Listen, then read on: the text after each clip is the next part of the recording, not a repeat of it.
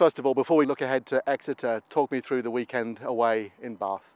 Yeah, what a great advert for Jersey Reds in Ireland, championship rugby and a championship-winning team performance. And I think going away to the Rec in front of 7,500, it was a pretty exciting fixture to be part of, and we're really proud to come away with the result. With the other results happening in the Premiership Cup so far this season, what are your views on how seriously or otherwise teams are taking it?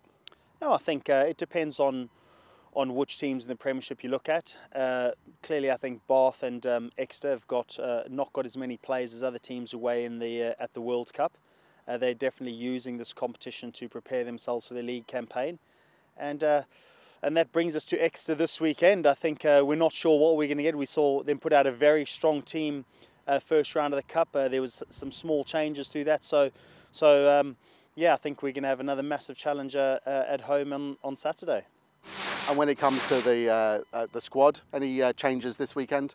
I think we know there were some real good performances from players last weekend, but we trust the whole squad. I think overall there'll be 12 changes coming into this weekend against Exeter, but that shows where we are as a group, and we want our players to go out there and perform, but also prepare our players for our own league campaign.